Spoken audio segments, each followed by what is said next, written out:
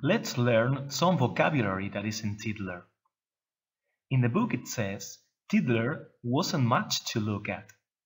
What it means is that he isn't especially attractive or impressive. He is just a normal fish. Well, Tiddler is the main character's name, but Tiddler actually means any small or young fish. What's a story? Story means a telling of events or a tale. But it also has another meaning. A story can be a lie, something that is not true.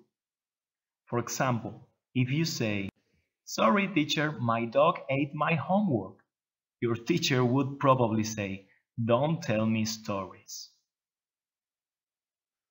Tiddler hears and then talks to a shoal of anchovies.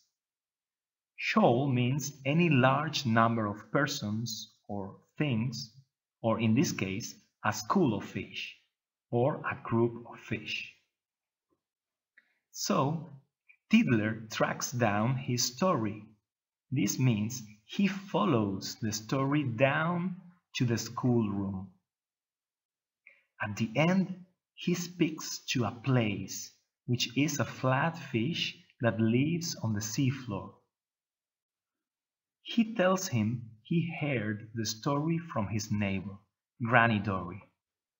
Neighbor means a person who lives near or next door to another. Well, that's all. I hope you found this video useful.